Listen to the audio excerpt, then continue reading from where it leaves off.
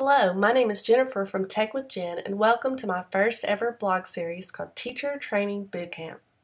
I've partnered with some fabulous blogger friends to bring you the tips and tricks that we're learning about using Google in the classroom. For this week's post, we will be talking about using Gmail in the classroom. There's some really great tips and organizational tools that you can use in Gmail that will help you with your correspondence with students, parents, and colleagues.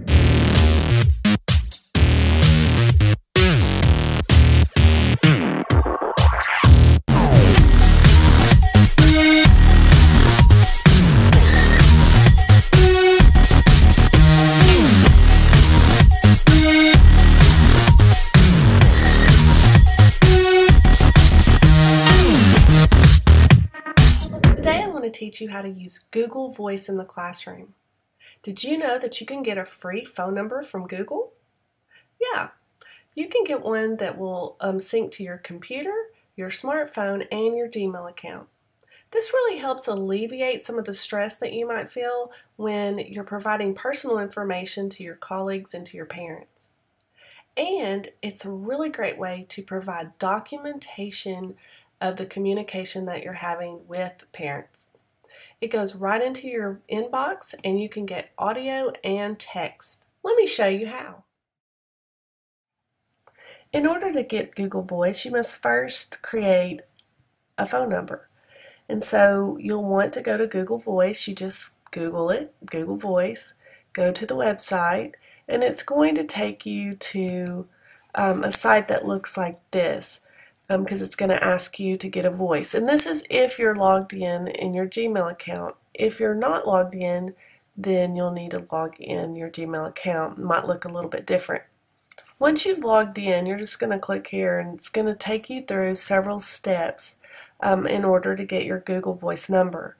I'm not going to go through those steps with you because they're pretty self-explanatory and I would have to put my personal information on here. So I'm going to let you do that for yourself, but if you need any help, just let me know.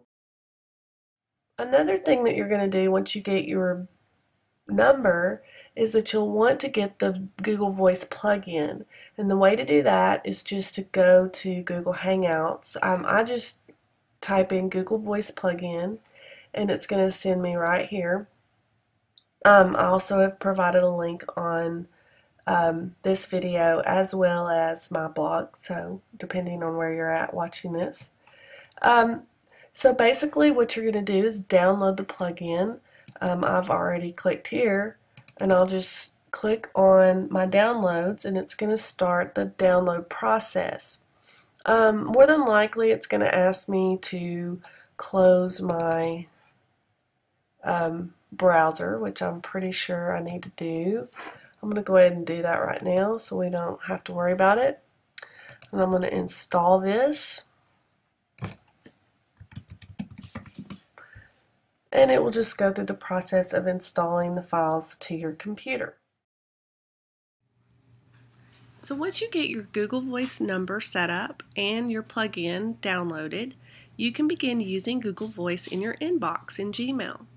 So now I've clicked on a message that I received from Google Voice in my inbox, and it will look something like this. Many times you'll find that the transcript doesn't really look right and so it doesn't make sense, but Google gives you this feature where you can play the message back and you can see exactly what it says here, and you can play it and listen to it here. Hello, I'm sorry, we'll have to change our meeting time to March 28th at 5 p.m. Thank you. Now I can go in here to more and I can go to edit transcript and I can change what really was said. Let's see, I'm sorry, I will have to change the meeting time to March at 5. So now I have changed that and I can save it. Another great feature is I can call them back if I want to, so I can click call and just connect right here. I can also, if I don't want to call, I can send a text and send it. Another feature that I can do, I can mark it as read. I can add a note. I can block this caller if I don't want them to call anymore. I can email this caller. I can download this voicemail as well as embed this here. I could embed this on my Google site or something like that. So I could even, send messages to my students and embed it somewhere so that they would have access to that. So lots of really cool features that I could use Google Voice for that would be very helpful. Hope you learned a lot about Google Voice and enjoyed our first ever teacher training boot camp. Thanks for watching.